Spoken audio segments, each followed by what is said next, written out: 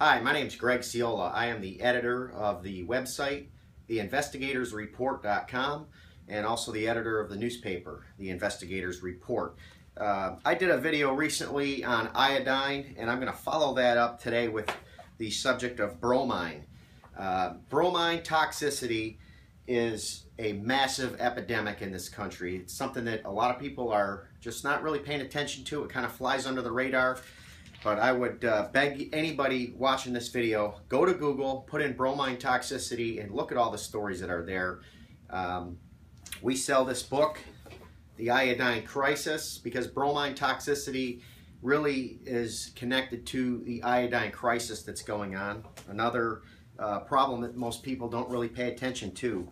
Let me start by saying bromine toxicity, it affects so many different things in your health. Here's just a list of 10 different things that I have found with bromine toxicity. Number 1, it disrupts thyroid function. 2, it causes increased risk of premature birth and birth defects. 3, it can slow neural and cognitive development. 4, it can lead to cognitive failure. 5, it can contribute to mental illness. 6, it can cause all kinds of different skin disorders. It can cause DNA damage. That's the 7th. Number 8, it's a carcinogen that's linked to cancer.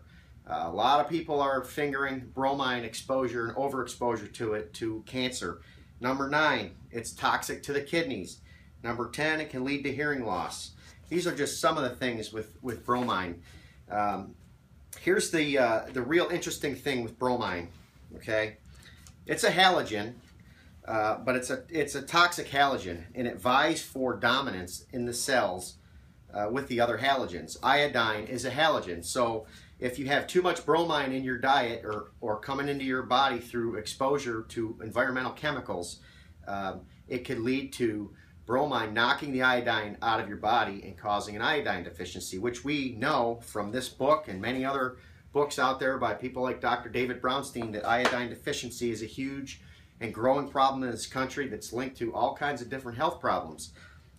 In this book, chapter 12, Lynn Farrow, she talks about bromine deficiency. She says iodine deficiency may partly be a bromide dominance disease, meaning an underlying cause of iodine deficiency may be that we are exposed to so much bromine-related chemicals. Bromine has bullied what little iodine we have in our diets off the receptors. And what little iodine we have in our bodies is true because it's not in the breads anymore. It's not in the salt like it used to be and in the right form. Plus, we're eating so many different processed foods that lack minerals. So it's no surprise. She goes on, she says a bromide dominance condition may develop when bromide acquired through environmental, occupational, iatrogenic, or dietary exposure causes bromine levels in the body to rise high enough to inhibit iodine enzyme metabolism. I don't want to get into everything here. You can buy this book from our website, The Iodine Crisis by Lynn Farrow. It's an excellent book. You should have it in your possession. You should read it. There's a lot of great information in there. But she says here, if bromide or bromine chemicals are so bad, why aren't they banned by the FDA? And she says a representative of the FDA told Breast Cancer Choices, which is her organization, it doesn't consider bromide a problem. However, bromide is banned in a bunch of other countries, from the UK to Canada, and countries that have banned it, they are having much lower problems with disease and birth defects and different things. Anyway, Dr. David Brownstein, there's an article that's up there on the website. I got this off of newsmax.com. And in this little interview, he says, of all the toxic agents I have tested for, bromine is the most widespread. In fact, I have found bromine toxicity in 100% of the patients I have tested. 100% of his patients that he's tested are showing bromine toxicity. If you're watching this video, you have bromine in your body right now. I probably have it in my body. We all have it. It's everywhere. It's something that has become ubiquitous, and I'm going to cover that in a second of where and why and how. Dr. Brownstein goes on in this article. He says, how do you detoxify from bromine? By reversing the competitive inhibition of the halogens. Iodine supplementation will help the body excrete excess bromine. Salt, which provides a large amount of chloride, can also help the body eliminate bromine. He says, and this goes back to this 100%, Dr. Brownstein, he says, I have tested over 500 patients for bromine toxicity. So far, every single patient has shown high levels of this dangerous substance, whether the patient was healthy or not. If you remember the video that I made, he said also that 96% of the patients he's tested have shown iodine deficiency. So this is huge. Bromine exposure, bromine toxicity is causing iodine deficiency. It cannot be dismissed. So you say, okay, well, where am I getting bromine from? I'm not eating bromine, or I'm not getting it. Well, here's the deal with bromine. It's everywhere. It's in pools and hot tubs, used as chemicals to disinfect the water. It's in pesticides. Many of the pesticides on the market contain bromine or bromide.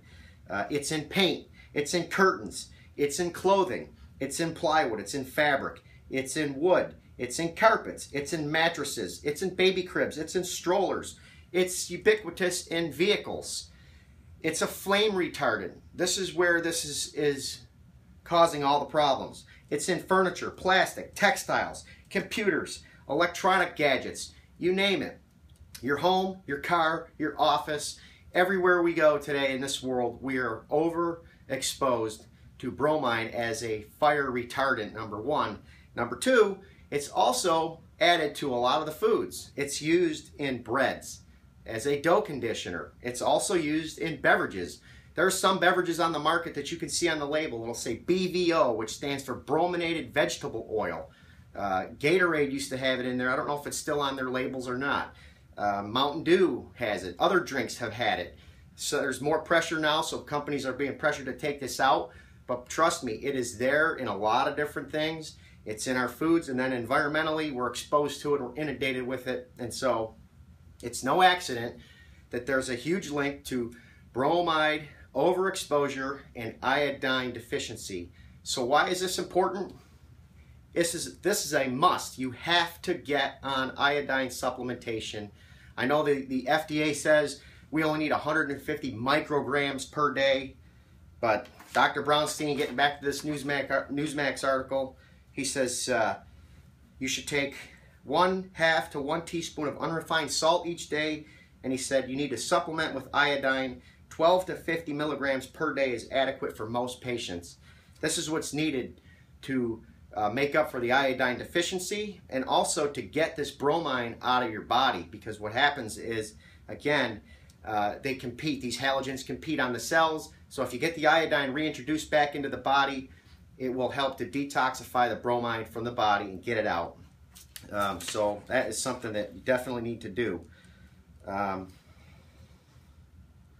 Excess bromine exposure has been shown to result in iodine elimination. This in turn can cause problems for glands, including the thyroid and the breast. So there's an excellent movie that was put out by HBO called The Toxic Hot Seat. I would recommend you go to Google and see if you can look that video up and purchase it, watch it, whatever. It's an excellent video to show the overexposure of these fire retardants. They're these bromide and bromine based fire retardants. They're everywhere, and if we don't do something about it, it's going to be a major link to health problems. If they can test your blood and find it in there, then this toxic chemical is causing problems in your body. And given the iodine deficiency, again, get the book, you can learn more about it. You're going to see that they're both linked. So anyway, appreciate you watching this video. Stay tuned for many more to come. Thank you.